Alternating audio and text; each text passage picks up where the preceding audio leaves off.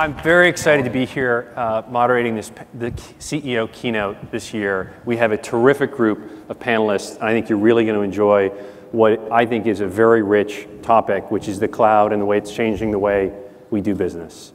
Let me introduce the panelists briefly, and then we'll dive right into the discussion. Bill Barney, as you know, is CEO of Global Cloud Xchange. Global Cloud Xchange is one of the largest fiber carriers in the world, with particular strength in Asia and the emerging markets.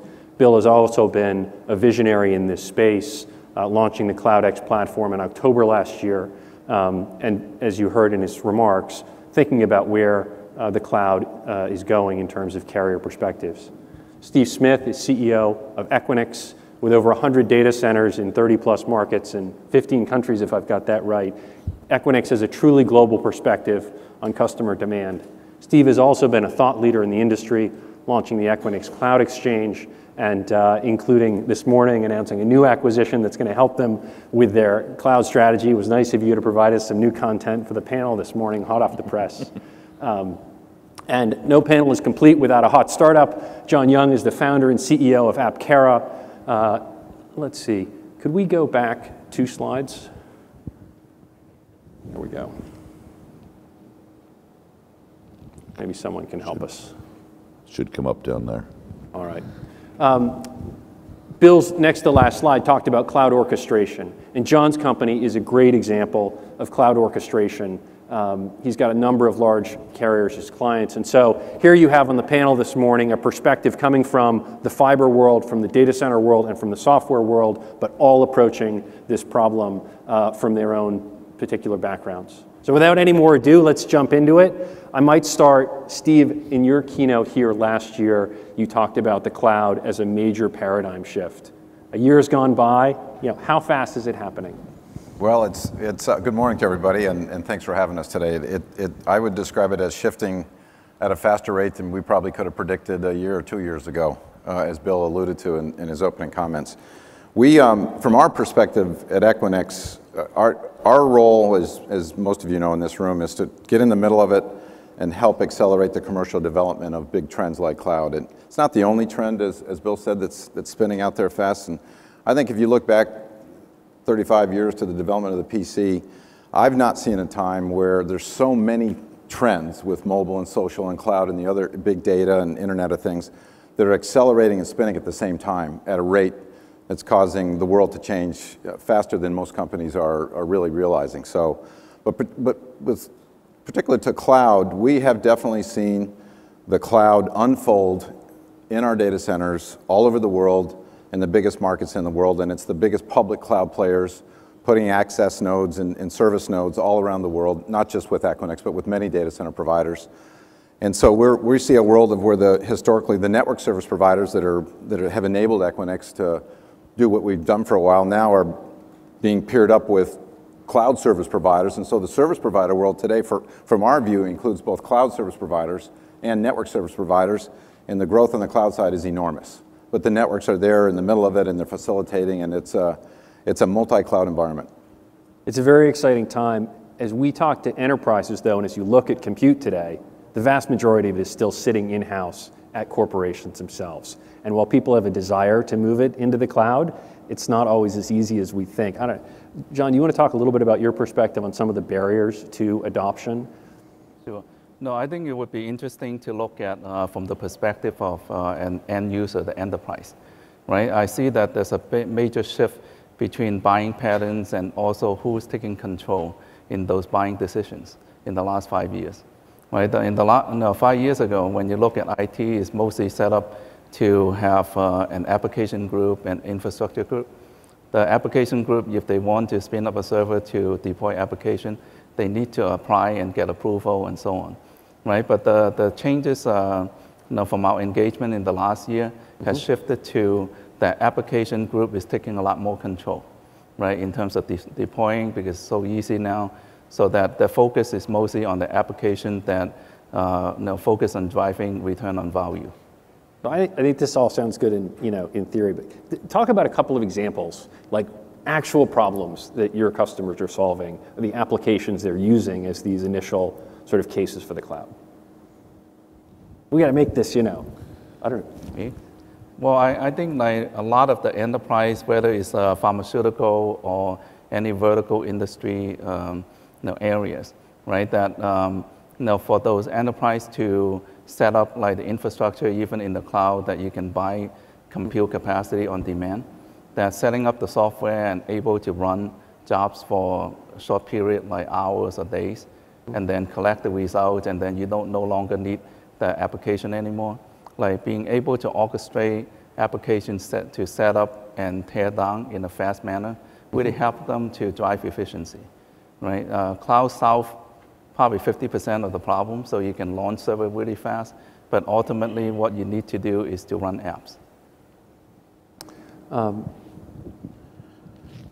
Other cases or examples that you think people should have in mind as they think about the early cases? Yeah. Go ahead. No, you go ahead.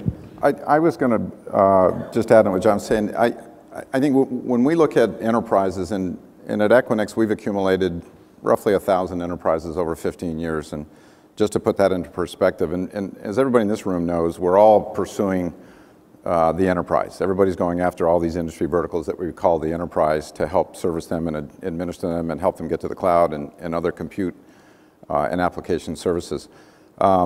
We've accumulated about 1,000 enterprises as customers in 15 years. There's another 340 to 350,000 companies out there today called enterprises that are over 10 million in sales, US dollars sales, and have at least 500 people in the company, which arguably would be a prospect for anybody in this room.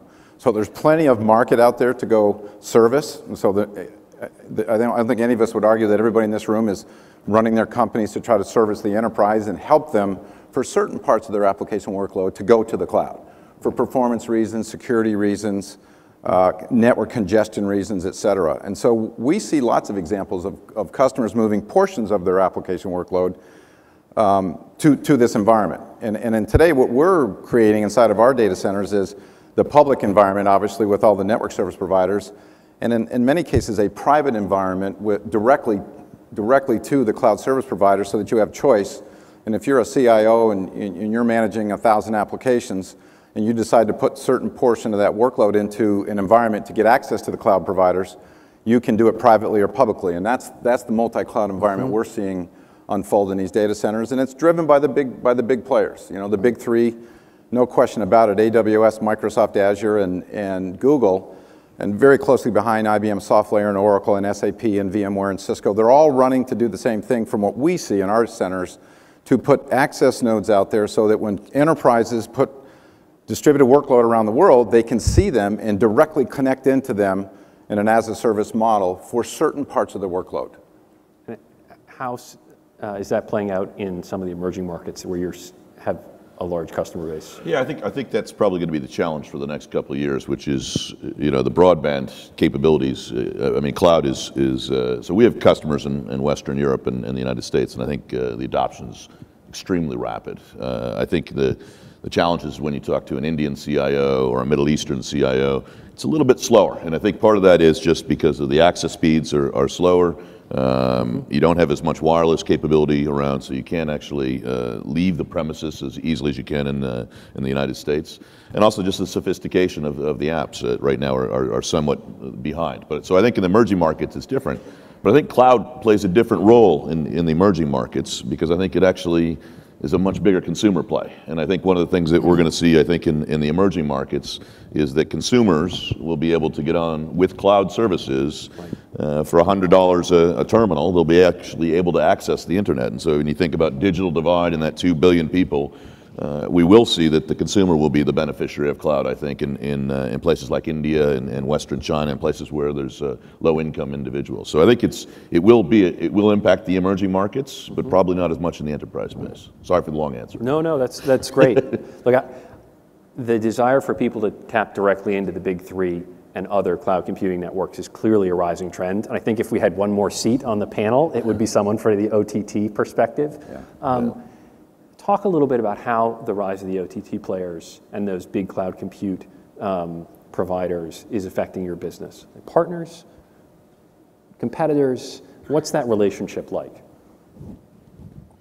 Let me start. Well, it's multidimensional, and I think as most people know in this room, most of the network service providers have some data center capacity. They've got application offerings, they've got network offerings, service offerings, et cetera. So I think in the world we live in today, we're going to compete a little bit around the edges. We're going to partner with each other. From our perspective, we've been pretty much in the 15 and a half years that we've been around a direct face-to-face with our customers. And as you saw, if you saw the announcement this morning, the world is changing at such a rapid pace that we are starting to also develop an indirect capability. So we're developing a channel capability at Equinix for the first time in 15 and a half years. And also we're developing a professional services capability. We have learned over the last 18 months as we have these cloud conversations that our customers are saying, I get the architectural perspective. I see what your 100 data centers can do for me. I want to put stuff in Asia, Europe, in a distributed fashion in Americas. Do you have some people that can help me build the plan? Right. I need a 30, 60, 90-day assessment to help me build the plan. I may use Equinix at the end of the day, but I may not. But do you have people that can help me? Because I buy into what you're talking to us about. So we've made the decision to, and we announced this morning, a pretty small firm, roughly 30 employees, that is fronting AWS and Microsoft today with helping companies blueprint to get to the cloud. Yeah. And so we've decided to move in that direction, have that capability in-house, partnered with our channel and our direct sales force to go facilitate people getting to the multi-cloud environment. Totally. Well, your question, OTT competitors or threats, I think they're, the reality is if you look at the successful OTT players, they've figured out how to actually make money on the internet. So the first group of guys that came through didn't necessarily make a lot of money. These guys have actually figured out how to monetize it and have done it extremely well. I actually think there'll be more players like this. So we think of it the big three. My guess is there'll be a big 10 or a big 15. The great thing about cloud computing is it levels the playing field for many small startups to accelerate into this. And I think we'll see that there'll be a lot more little companies getting big fast. And I think that's one of the things that we've seen. He's in Silicon Valley all the time. But the reality is we see startups go from 0 to 1 million users or 10 million users or 20 million users in a matter of months, where it used to take years to get there. And I think that's going to be the big difference. So Google has got a good start, but I think there'll be guys catching up soon. And I think it's going to be an interesting time. Well, I can give you a good data point to support that, just from the perspective we have. We have almost 5,000 customers at Equinix around the world in that time we've been in business. And roughly 1,000 network service providers as customers. And everybody in this room knows what we do for them. Just in the last 2 years, we've accumulated almost 1,200 cloud and IT service provider type customers. So customers that used to be managed services providers that now call themselves cloud hosting companies, et cetera. But just think about that. In 15 years, we accumulated 1,000 networks as customers, enabling them to sell services in our facilities. In the last 2 years, 1,200 plus, and we categorize them with IT service providers and pure play cloud providers. We probably have close to 500 pure play cloud providers that are exactly what Bill just described. Small companies, medium-sized companies, some will make it, some won't make it. So there'll be some consolidation. But if you just get your head around that, to think how many people have come out of nowhere to get into this business, it gives you the order of magnitude of what's going on and how fast it's going on. Yeah, I'll offer one other statistic in here for people. In the U.S., capital spending on IT is now $1 in every 4 of CapEx is spent by the private sector. So $600 billion a year, still majority spent by people doing it themselves. So the size of this spend as it begins to move out and into the data centers and onto the fiber networks is just an enormous amount, of spend. It means a lot more traffic too. We saw the 8K TV yesterday. We hear about a lot of this. You've talked a little bit about a golden age of fiber. Yep.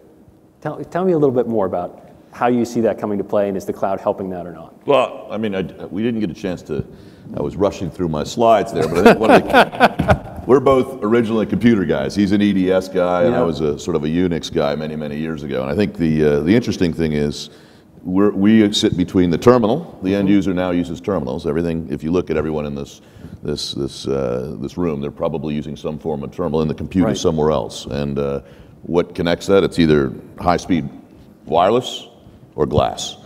and we sit between. So that's when I say it's the golden age of fiber. We become the bus inside a computer, and I think we will be for quite a while, which I think is a huge opportunity for fiber operators. I think it'll mean that there'll be a lot more building, there'll be a lot more focus there, and I think there'll be a lot more focus on wireless as well. So I think LTE and a lot of these technologies will get a lot more focus over the next couple of years because they're going to have to. They're going to become, it's no longer, does this data, maybe is it important to me? Did I get my news? It's now, I can't actually run my application to go to work because it's, I'm running over this network. So it becomes a much different network experience, I think, going forward.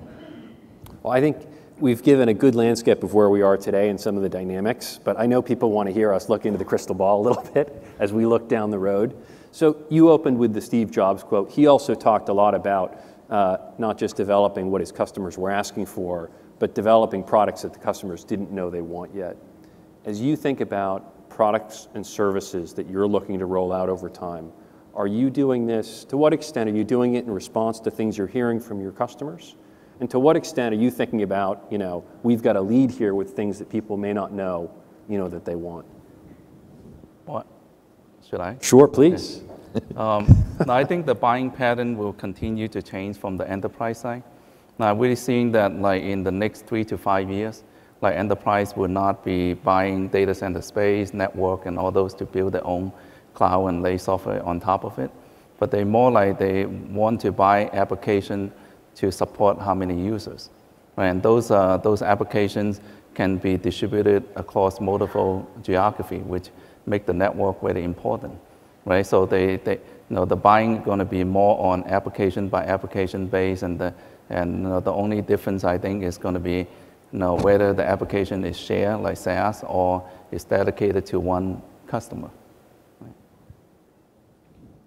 I think the way we look at the future is driven by customers that really probably can't look any further than 12 to 18, maybe 24 months out and see what their customers are telling them and where they see the world going. Yep. So we spend a lot of time dealing with our partners and customers in this room thinking about where the world is evolving to. And it's changing in a lot of ways. I mean, half of our workforce today are millennials, right? They're people in that age group. So the user and the people we're dealing with today is certainly shifting away from our time frame. Yeah. And it's shifting fast, and it's social, and it's mobile, and it's cloud-based, and it's got a lot of big data. And so I think the combination of all those, we see the requirements from everybody we talk to having to think about those. Most CIOs today are having to solve for all of those initiatives with how they're deploying their infrastructure. And I think Bill said in the beginning is absolutely true, is the world has changed from, you can't run today a Global 2000 company with a centralized infrastructure. Those days are gone. Your employees are distributed around the world, your revenue is distributed around the world, your customers are distributed around the world. And I think we're going to continue to benefit, all of us, from the fact that if you have capacity and you have application capability and you have network capability distributed around the planet, you're going to be able to catch business all over, and people are going to win in that environment. Tell me a little bit, as you look ahead and thinking about where to go with the new services and products. Well, I think we're more thinking about infrastructure. I think as we get into the new world, I think we're going to chase power. I think we're going to chase, as we start thinking about infrastructure, I think, countries that have 3 cents a kilowatt versus a country that's got 20 cents a kilowatt. When you have a network, you can start to move computing in different directions. So as a carrier in that, that wholesale space, I think it's going to change how we build networks. And we think there's going to be a lot more focus on the developing markets versus the developed. And those are going to be the harder places to actually go, and that's where enterprises are going to struggle the most, we believe. So, because they're going to be chasing consumers. Most of the consumers are in the emerging markets, and the infrastructure is way behind. And so cloud actually enables a lot of those opportunities to happen. I think that's where, from our perspective, obviously we're going to compete in the United States and Europe, but also special emphasis for us will be on how do we actually get into those emerging markets. Bob, another thought around that topic is I think the theme at Davos a year ago was hyperconnectivity. And I firmly believe that as we think about going forward, that because of the choice out there in this multi-cloud, hybrid cloud environment that we're all talking about, that we see unfolding around the world, that the hyperconnectivity required to run your companies today is a theme that's not going to go away. I mean, interconnection, or whatever you want to call it, people connecting to each other to run their businesses is not going away, and it's accelerating. And we can see it every day in our business, and I'm sure Bill sees it every day. And a great thing about being in the business that we're all in together, we're in the heart of that. We all, whether you're a data center provider, or a network provider, or an application provider, it's all going to get interconnected in some form or fashion. And the people that are thinking ahead of that in the next generation of interconnection are the people that are going to really position to win. One of the themes that I've heard on the tip of the tongue with people is talking about security and the extent to which either real or perceived fears there are causing people to sort of drive with one foot on the brake and one on the gas as they go through this shift. A lot of that is application security or data security, but how big a role does that play in your businesses and what you're talking to your customers about? Well, I think security is absolutely, we look at Snowden, it was a spectacular, situation, but I think, the reality is no one wants anyone reading their stuff, right? And so it's an important piece. I think it's sort of like playing goalkeeper in soccer, though. If you don't hear about it, it means that you're doing a pretty good job. And I think the reality is we've done a pretty good job in terms of security for networks in general. I think we've had 2 or 3, spectacular blow-ups, and the rest it's been, for the amount of network that's now in the public domain, we've done a very good job, I think, in terms of security. But I think it's going to be an area that we're going to keep focusing on. I think it's one of those things that, A, you don't get paid a lot for, but you get in a lot of trouble if it doesn't work. Yeah. And so that's where I think every network operator has to think about this going forward. Yeah, I agree. I think it's over the last 18 months, it's risen to definitely one of the top 3 concerns with cost and performance. And then it extends to the whole cybersecurity world that we're operating in now. Certainly people in this room are protecting a lot of companies from the terrible environments that we've read about over the last 12 months and the difficult situations. And I would guess, as I think about the future, that cybersecurity is going to become a top priority for every company on the planet, protecting their information, given what we've observed with these, handful of companies that have had very tough situations. And, you think about our world, particularly where you grew up, you think about the world of we try to make it easier for our users to get to all the applications in your company. So we built single sign-on. We made it really easy to get to your internal applications. Well, guess what? The world's changing now, and making it really easy for the bad guys to get into your networks is not a good thing anymore. And I think we're going to be thinking about how long do we want to store our emails? Where do you park them? I think there's going to be a whole change in the next 12, 14, 18 months on how we run our companies, protecting the information that we're moving around the world for our customers. In a much faster way than we expected a year ago. Well, we have just a couple minutes left here. Any final thoughts you want to offer? But I also thought we might open it up to the audience to the extent that you've got questions for the panel this morning. Questions? I have a bunch more, so don't be shy. Yes? Yeah, I have one. You just brought it up. The issue of movement of data. A lot of countries requiring data not leave their country. So how can you ensure that when you have a distributed network and distributed data centers, that data that needs to stay in country A stays in country A and is not accessible or will somehow be backed up in another country? I think it's one of the biggest challenges because the segregation, the regulators are becoming very, very active in this space, especially in the banking sector where they want data to stay resident in the country. So no, it's a big issue, and what constitutes data that has to stay, because there's emails, there's all sorts of traffic that goes on a network that may or may not pertain to that. So no, it's probably one of the bigger issues, and the governments are probably the most active. I've seen more in the last 12 months, not only on just storage of data, but even trying to tax different types of applications as well. So one of the biggest issues that we have as we get into the cloud space is that governments also want to tax if the cloud computing is in India and you're actually paying for it in the United States, does the Indian tax man get a piece of this? So there's going to be a lot of governments, not only where things are resident, but also how the governments interact with us. And it's going to be, I think, a very different regulated environment over the next couple of years as they look at these things. Go ahead, Steve. Yeah, I would agree with what Bill's saying. I think it's a great question. I think it ranks right up there with the security conversation, the privacy conversation of information. And from our view, we've been playing and operating in this environment for many years, since we operate in 15 countries. And so you couldn't, first of all, we have to abide by the rules in that country and the laws in that country, and you can't operate there if you can't provide that kind of service to your customer.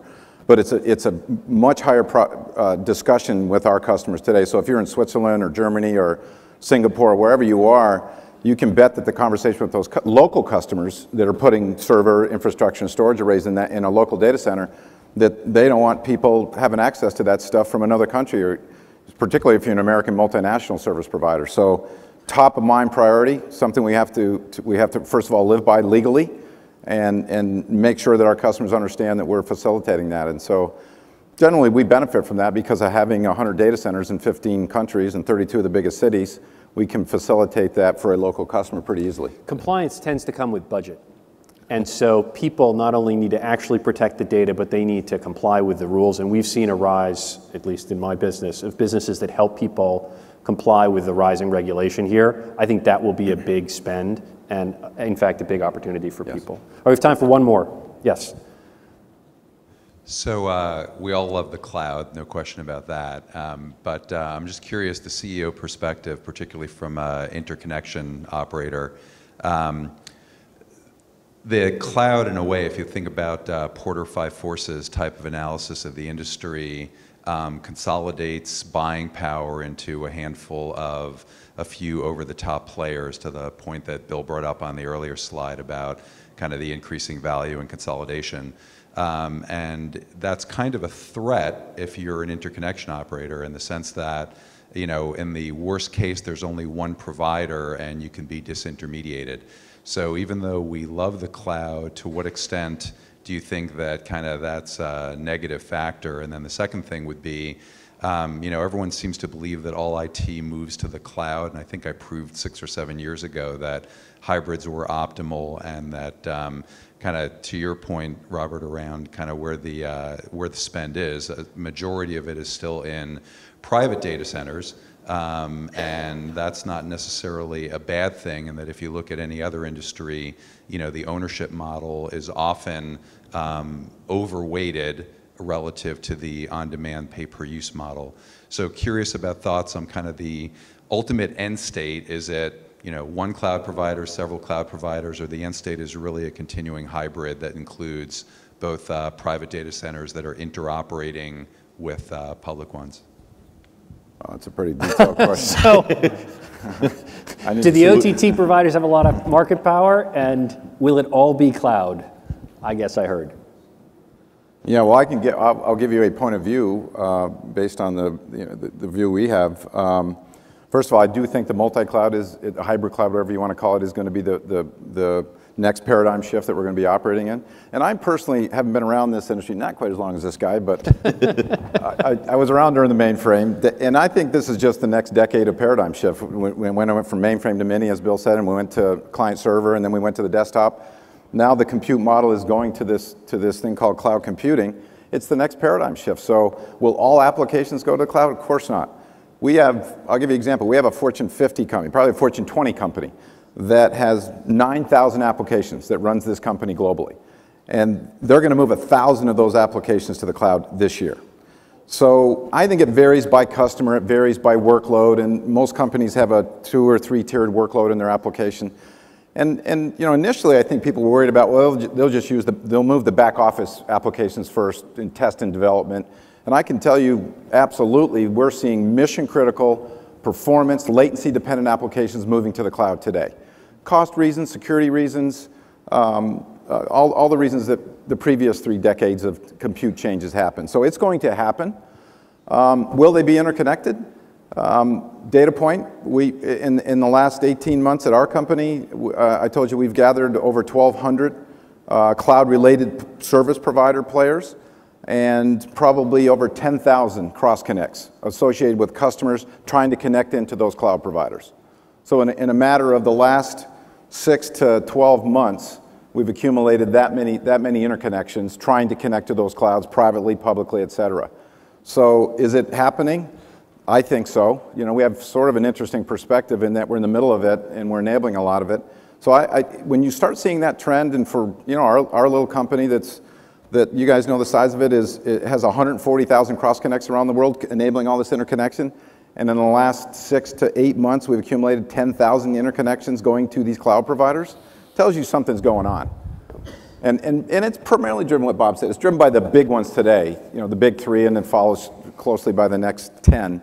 But it's happening, and there's going to be a lot of winners with the small to medium businesses, and certainly the share takers now are very strong and dominant today, and people are going to use those services. And I think customers, just our little company uses 40 cloud service providers to run our IT in our company. So, generally a $2.5 billion US company around the world uses 40 cloud providers to run our IT. Now, we're probably a little bit forward-leaning in terms of that environment, but that's where the world's going to go. Great. Well, thank you. I have a big round of applause for our panel this morning. Thank you for being here.